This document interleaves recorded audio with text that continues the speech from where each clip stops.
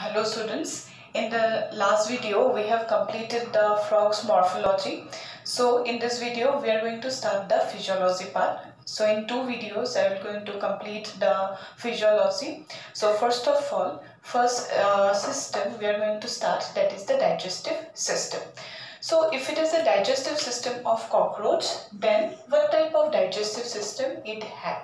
Okay, so first of all we need to know that is going to have a complete digestive system, complete digestive tract. Okay, so they are going to have a complete digestive tract. What is the meaning of complete digestive tract? That this organism is going to have a separate mouth and a separate opening, that is called cloaca in this case. And to join this mouth and the cloaca, they are going to have one long, that is a alimentary canal. Now, this organism, this is a carnivorous animal. Okay, so as it is a carnivorous animal, so what is the length should be, right? So one thing remember, if it is a herbivorous animal, they have the longest alimentary canal. If it is an omnivorous animal, they are going to have also a long alimentary canal. That is not like longest, but yes, if it is in case of the herbivores, they have the longest alimentary canal. Omnivorous animals, they also have a long alimentary canal, and the carnivorous animal, they have the shortest alimentary canal. Okay, so remember that carnivorous animals, so they are going to have the shortest GI tract or alimentary canal. Okay, so this thing you have to know. Now after that, just see if it is coming to the digestive system, how many things that will form the whole digestive system. Okay, so they have the system basically made up of the glands. So they're going to have two glands here. One is the liver, right, and another is the pancreas. So they're going to have the liver and the pancreas, and along with that they have the GI tract. Now first of all, if it is their mouth, how does mouth look like, right? So just see, suppose this is the mouth, it is opening its mouth. So remember that this organism is going to have only the teeth on the upper jaw. Okay, so the teeth, they are present only in the upper jaws. Okay, remember that. All of the teeth, they are triangular, it is of same shape and structure. So that's why they have the homodont type of teeth. Homodont type of teeth means all of the teeth, they are similar in shape. Okay, see, if it is in case of us, our teeth is of 4 different types: incisors, canine, premolar, molars. In case of them, that is going to be only one type. So that's why they have the homodont type of teeth. The teeth is very much superficially just attached by a fibrous connective tissue with the jaws. Okay, so every time they catch a prey, maybe 2-3 teeth fall off. Okay, because they are not embedded in the socket like us. Our teeth do not fall off, isn't that?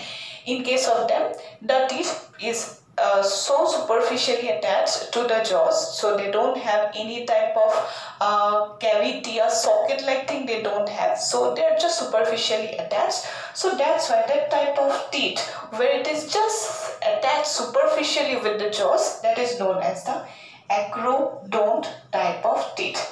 And as they have the acrodont type of teeth, so they have very much possibilities that the teeth can fall off.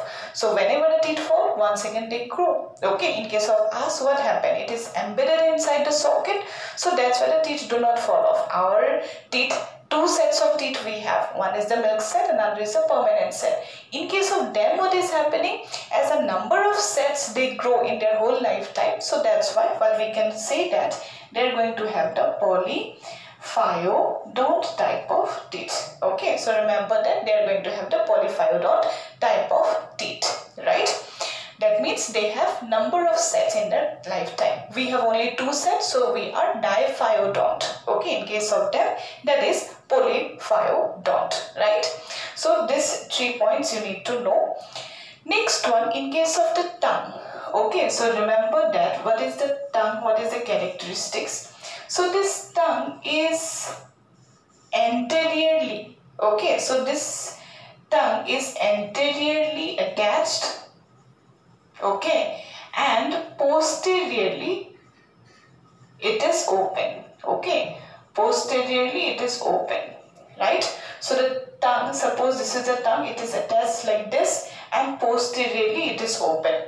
They roll, and whenever they need to suppose catch a prey, they will just open the tongue.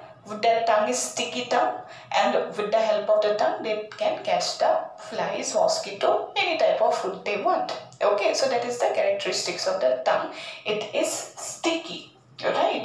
So why it is sticky? So that the predator, that prey that can be catch easily, so that the prey get attached to their tongue. Okay, so that is about the first point, right? Now after that, just see, in that mouth, suppose this is the buccal cavity. In the buccal cavity, they are going to have two openings. One is the opening for the digestive system, another is the opening for the respiratory system.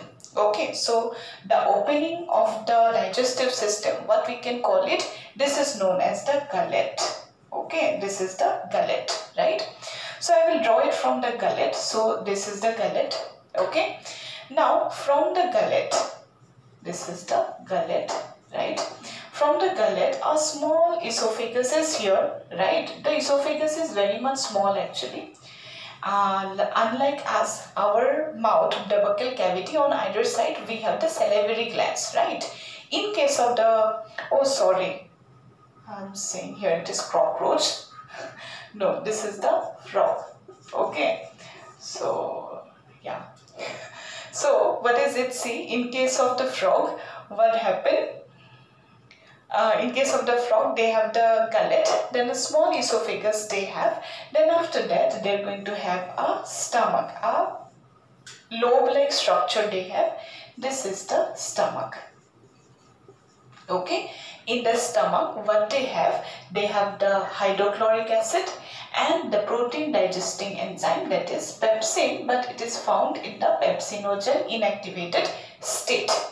So from this stomach, one tube that is coming out, that will be known as the duodenum, right? So this duodenum is short, it is not that much coiled, and in this region of the duodenum, what they are going to have, one opening of a duct. Okay, so this is the opening of the duct. So this opening will have two parts. One, that is the pancreas. Okay, so this is the pancreas, and second one, this is the structure, this is actually the liver. Okay, so this is the liver. So this liver have two lobes actually, large livers. Okay, so this is the liver. Now in the same region, what they have to store the bile, here in the liver, they are going to have a very small another structure. What is that? This is the gallbladder. Okay, so here they are going to have the gallbladder, right? This is the liver. So you just see there is one common opening of the duct. One opening, this is attaching to the pancreas. Pancreas will release the pancreatic juice into the duodenum, and this is the bilobe structure, that is the liver. Liver stores the bile in which region? That is in the gallbladder. So here this is the gallbladder, so secretion will pour here. So liver and the pancreas, both of them, they will secrete the secretion into the duodenum. Okay, so small intestine has been started, right? So duodenum is the first part of the small intestine. Then after that, they are going to have a coiled tube-like structure. So this is the small intestine, right? So first of all, they have the duodenum, and this next part, this is the ileum. So ileum is the region where after digestion, the food is been absorbed. Okay, so this is the ileum region itself where the food is been absorbed, right? Now after that, the large intestine. Large intestine will have only one part, that is the large tube-like structure, that is the rectum. Okay, so this is the large intestine. Large intestine have only one part. This rectum represents the large intestine, and this large intestine will have this opening. That opening is the cloaca. So this is the cloaca. This opening is the cloacal aperture. Okay, cloacal aperture through which the undigested food remains that will be removed outside. Okay, so you can see their digestive system, how many parts they have. First of all, gullet, first part, this is the gullet. Okay, this is the gullet. This is the respiratory tract opening, that is the glottis region. So whenever we will discuss respiration, you will understand that part. So this is the opening of the digestive tract, that is the gullet. This is the gullet. Then the esophagus, then the stomach. This is the stomach. Then after that, this is the duodenum. This is the ileum. Duodenum and ileum, that represents the small intestine, right? Then after that, the next part, sixth part, this is the rectum, that represents the large intestine. Okay. Then after that, the opening, that is the cloaca. Remember one thing, what is the cloaca? How it is different from the anus, right? So this is the cloaca, which is the common opening, as already I have mentioned in the earlier video, that the cloaca, it's the common opening for the fecal matter, fecus, then the urine, as well as the gamete for the males, okay, as well as the females. So what happened? Gamete, urine and fecal matter, that will be removed with the same opening. That's why this opening, we cannot call it as the anus, right? So it is a common opening through which all these three things, they come outside. That is the common opening called cloaca. Remember that.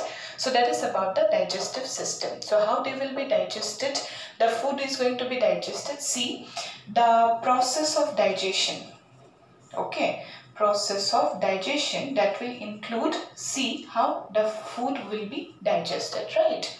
So first of all, they lack the salivary gland. So why the salivary gland will be needed, right? Because the carbohydrate that have to be digested, starch have to be digested.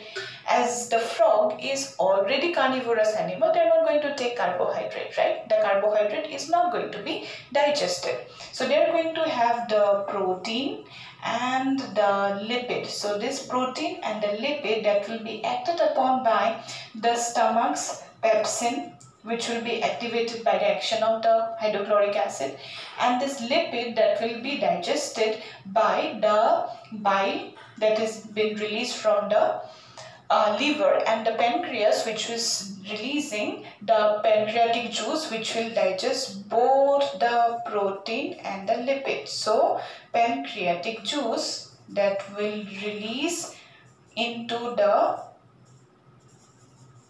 duodenum region, which is going to digest both the protein and the lipid. So up to the duodenum, our first part of the ileum, most of the food is being digested.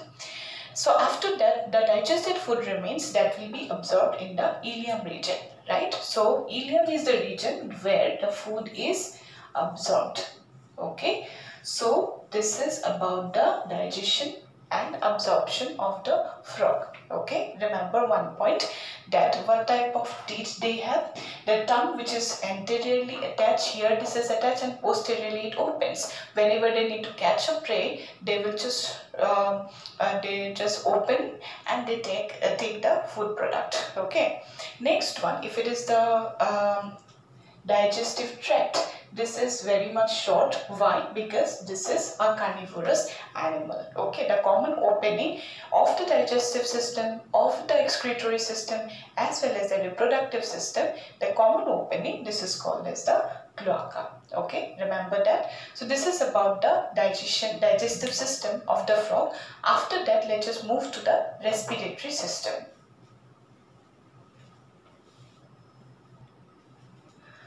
After that, let us see the next physiological system of the frog, that is respiratory system. So in case of this frog, remember that they are going to have 4 different type of respiratory organs, right? So first of all, the organ is gill. Okay, so we know that the gill, that respiration, if it occurs through the gill, what we can call it, this is known as the bronchial respiration, right? So this is the bronchial respiration. Now, how and when it is the organism use the gill, right?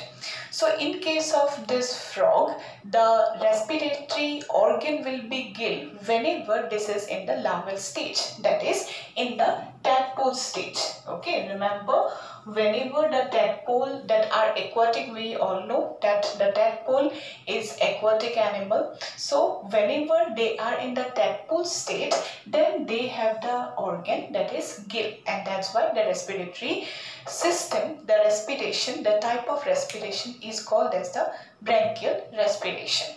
The second one, the next type of system, what we can call it, this is the cutaneous respiration. Okay, now what is the cutaneous respiration? Cutaneous respiration means the organ, here the organ is the skin. Okay, remember that the respiration is called as cutaneous respiration whenever they have the skin as the respiratory organ. Now, when does frog use skin? Isn't that? So, the frog use skin whenever they are hibernating, whenever they are in the state of hibernation or the winter sleep, estivation or the summer sleep, as well as whenever it is in the aquatic environment. Okay, so the frog that also that organism also can swim in the water, they can live inside water. So whenever the frog, the adults, they don't have the gill, so in that time period the lung is the respiratory organ, so the lung cannot take the dissolved oxygen from the water. So whenever the frog is underwater, at that period of time the skin will act as a respiratory organ. So in the aquatic environment, the frog use the skin. One thing you need to know, that every skin will not be acting as a respiratory organ. When we can call that yes, the skin is capable of having cutaneous respiration, whenever the skin is very much thin, then moist. Obviously that skin have to be moist, then only the diffusion of gases can be possible. So the skin have the mucus gland, so mucus will be released by the mucus gland and it will completely cover the space, the upper surface area. So that's why it is moist, then only cutaneous respiration can be possible. And the third one, that need to be very much vascular. Vascular means more and more blood vessel can be present, then only it is possible that the respiration can take place through the skin. Okay, so they have the cutaneous respiration whenever they will be summer sleeping, winter sleeping, or in the aquatic medium. Next one, the third type, what we can say, that organism also have the pulmonary respiration. Okay, and another type of respiration is also present. So this is known as the buccopharyngeal respiration. Okay, so buccopharyngeal respiration and pulmonary respiration, both I will tell you in the same diagram.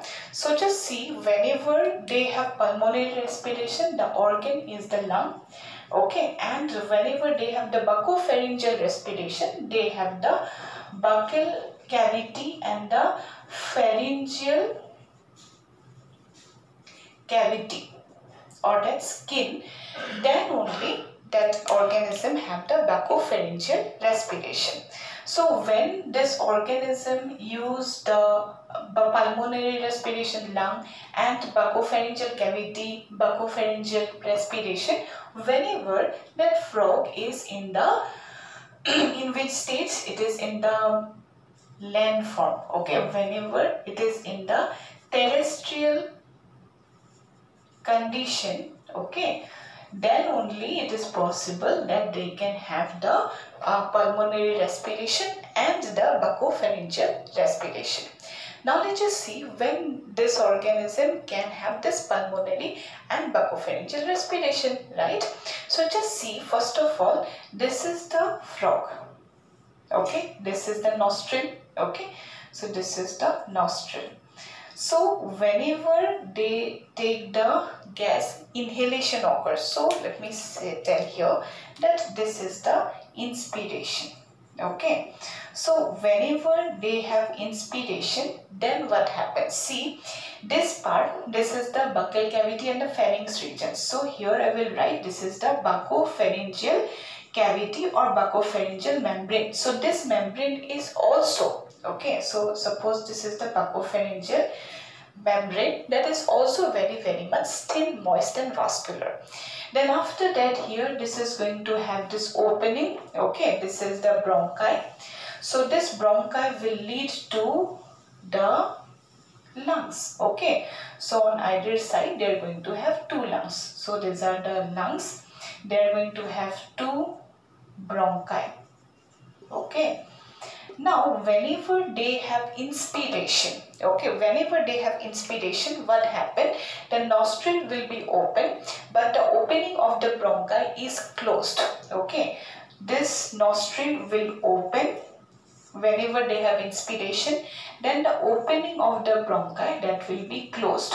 So whenever they take the gas inside, then what will happen? Where the gas will go, isn't that? So that gas that will be trapped here in the buccopharyngeal region. So in this buccopharyngeal cavity, that is going to be more and more, that will going to get a little bit depressed. That means this buccopharyngeal region, that will going to be a little bit swelling, okay. And in that region, in this period of time, what happened? This buccopharyngeal cavity, they take the gas directly, okay. As the skin is also very much thin, moist and vascular, then at that period of time, what will happen? That cavity, buccopharyngeal lining, they take the gas directly. Gas is taken directly, okay. So they perform the buccopharyngeal respiration.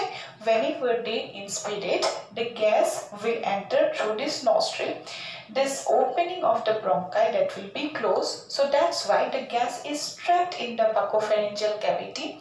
Buccopharyngeal membrane, they take the gas, okay. And after that, the next step, after that, what will be the next step? So whenever they will have the expiration, okay, that means in the next step, what will happen? The opening of the bronchi, that will open, okay. Now after that, the gas will go, and in that period of time, this nostril, that will be closed. So this nostril opening, that will be closed. The opening of the bronchi, that will be open, and from the buccopharyngeal region, the gas will actually, this region, this buccopharyngeal region will elevate, so that the gas will go into the bronchi, and that after that they are going to have, these are the small sac-like structures. Those sac-like structures are known as the alveoli. So this alveoli take the gas, okay, right. So this way they will have the next pulmonary respiration. Then after that, the gas will be propelled outside. Once again, this will be open, the gas will be removed outside, right. So this way, this organism will have respiration, okay. Just remember, they will have 4 type of respiratory organs. What are they? One is the gill, whenever they are in the tadpole stage, because this tadpole is aquatic, right. The next one, they have the cutaneous respiration when they are hibernating, estivating, or in the aquatic environment, if that is in the adult state, frog, okay. Then this organism use the skin. The skin have to be thin, moist and vascular.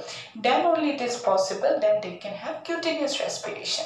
Third one and the fourth one, that is pulmonary and buccopharyngeal respiration, whenever the frog is in the land or in the terrestrial condition. So this is the buccopharyngeal respiration, and this one, this is the pulmonary respiration. So this way, respiratory system we have completed. After that, let's just move to the circulatory system. After that, let us see the circulatory system of the frog. So first of all, we should know that circulatory system is composed of what, right? So in case of them, the circulatory system is composed of blood vascular system. That means this is the blood Vascular means vessels, blood vascular system. Along with that, they have the another system, that is the lymphatic system too. So what is lymphatic system? I already have told you in the connective tissue how this lymph is created. It is actually filtered from the blood vessel. Some amount of blood is squeezed outside and it will go to the tissue space. Okay, so that is the lymphatic system. Okay, in the blood vascular system, they have the blood, they have the vessels, and after that they have the heart also, right? If it is the lymphatic system, they have the lymphatic nodes or the lymph nodes, the lymph vessels also they have, and yes, they have the pulsatile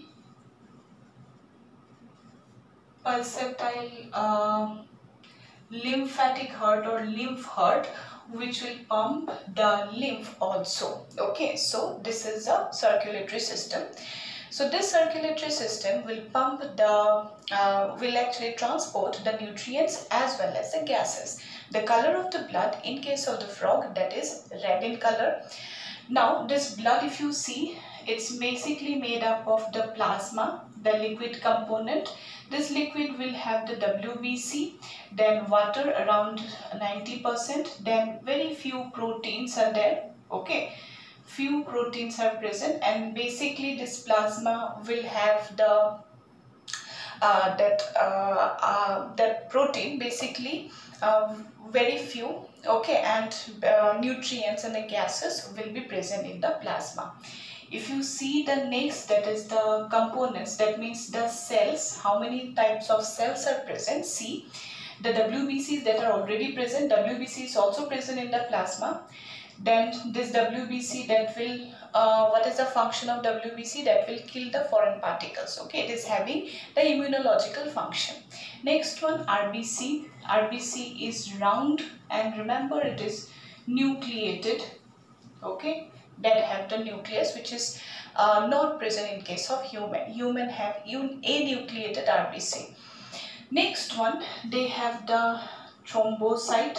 Okay, so this thrombocyte is also nucleated. So they are going to have all of the cells, they are true cells. Okay, in case of human, only the WBC have the nucleus. Otherwise, this RBC and the thrombocyte. Thrombocyte means the platelet. Platelet and RBC don't have the nucleus. But in case of the frog, they have the RBC, WBC, platelet. All of the three will have the nucleus of its own. Okay. Now, after that, let us move to the structure of the heart, how the heart will work, right? So, if you see the heart, heart is how many chambered organ, okay? Heart is, in case of the frog, it is 3 chambered, okay? And in the heart, the mixing of blood occurs. Mixing of blood means,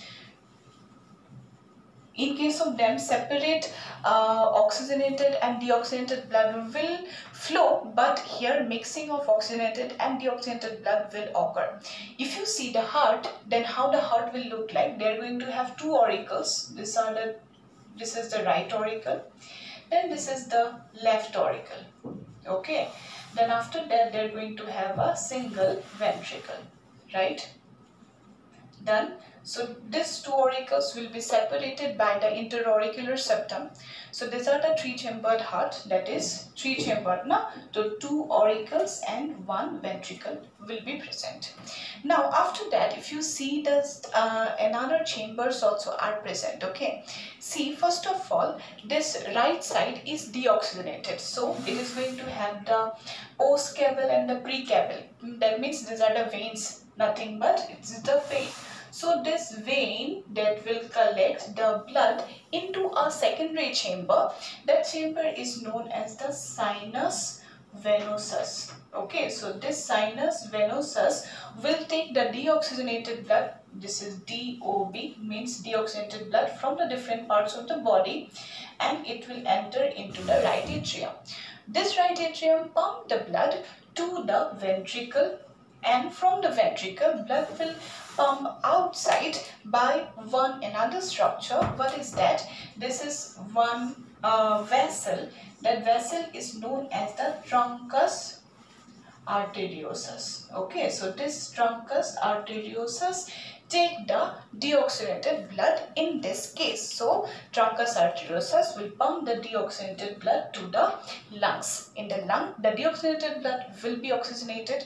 Then after that, oxygenated blood will enter into the left atrium, okay, by the pulmonary veins. Okay, so these are the pulmonary